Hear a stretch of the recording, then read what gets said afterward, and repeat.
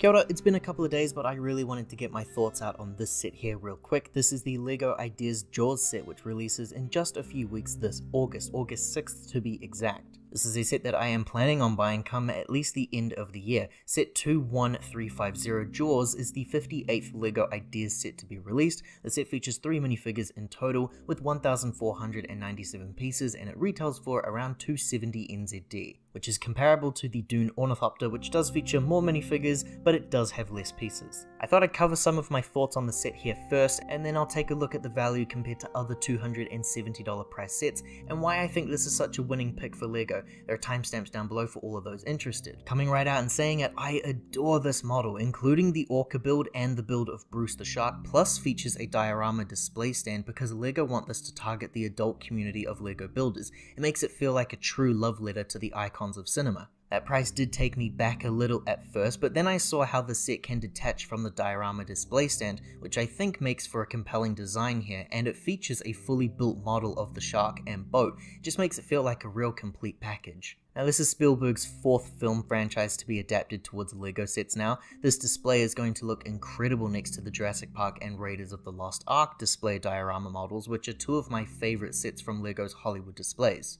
And what won me over ultimately was that price-wise, those 2 dioramas are priced the exact same as this one, and piece count-wise, they're pretty similar too. So I think the comparison here works tremendously, better than my Dune one at the start, ignore that one. Looking at these sets side by side even has me considering buying the set day 1 now instead, a feat that wouldn't be possible if it wasn't for the great support that I receive from all of you who watch this channel, by the way. So hey, thank you very much for liking the videos and subscribing. I love that designer Bruce here. I'm always a big fan of giant animals and creatures built in LEGO. It feels reminiscent to me of how Payakan was designed a couple of years ago.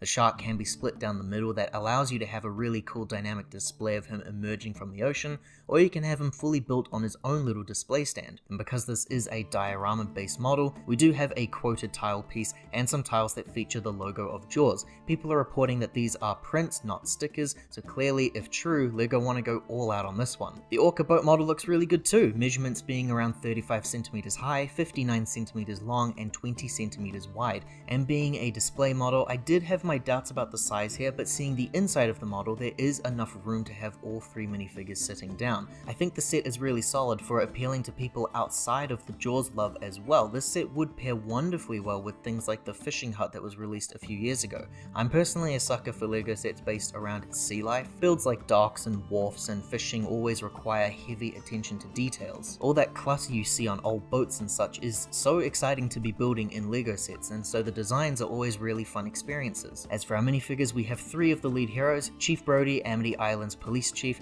Matt Hooper, the marine biologist, and Quint the shark hunter. It looks like all 3 of these guys are using special prints as well for the faces and the torsos, I think, which is crazy. It just goes to show that LEGO do absolutely give a damn about the Jaws property here, and they want to go that full extra mile, because I don't know how much of this can be reused in other themes. The likenesses here on all of the figures look terrific. I think that Roy Schneider glasses look is spot on, it's perfect. The Richard Dreyfuss and Robert Shaw figures also look really good, and I love the costuming here on the figures too. LEGO made a small short as well to advertise the sets, and I wish we had the mayor as a figure as well, just to stand off to the side with the Amity Island beach sign or something. The figures include accessories as well. We've got a revolver. I always appreciate more and more when LEGO do use weapons in adult based sets. We've also got things like a compass, a fishing rod, a harpoon, some spears, a machete, and a camera. So yeah, LEGO seem to have gone all out with this one. It's a buy from me, definitely. I love having movie-based display sets, especially on one-off movies like this one. It's just a good sell to me to be able to spend this amount on a one-and-done, purely genuine LEGO set for an incredible movie in the blockbuster space and cinema in general.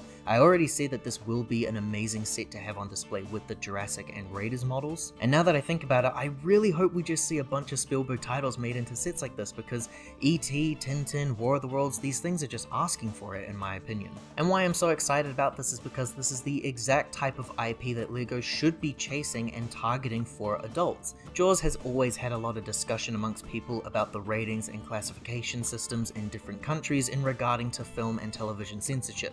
It's movies like this though that should be the ones picked for this 18+ ideas and icons line, and because they're based on these sort of more adult based IP, I feel that the adult prices are a bit more warranted here. This is a much better sell to me than a property that targets families, and younger generations and has adult prices looking at Legend of Zelda. Properties like those need a lot more options for all collectors, which is something that can be fixed in a retrospective space, mind you, so here's hoping we get Zelda stuff in the future. A few years ago, LEGO released a poll for the audience to vote on which license you would like to see adapted in a Brickhead Celebration release. The choices were Minecraft, Star Wars, Jaws, and Lilo and Stitch. Now at the time, I voted Jaws because otherwise I didn't see this license existing in LEGO. My partner, she voted for Stitch because she wanted LEGO Stitch. The people, they voted for Star Wars, and what we ended up getting was the Ahsoka as a special release. Fast forward X many years later, we now have a brick-built Stitch available in stores, which is a much better idea than a Brickhead's design, and we have a LEGO Ideas release of Jaws, which is also better than a Brickhead's design. You see what I mean when it comes to that retrospective fix there? Talking about the set, I think I might have sold myself into buying this at day one actually, but the Jabba sail barge is coming soon. I really want to see pictures, like trying to save up for that one. I still want Barada as well. Decisions. I'm curious to know what your thoughts are on all of this. Leave your comments down below. Liking and subscribing greatly helps to support this channel into making more videos like this one in the future. Ka kite ana everyone. I hope to see you all next time.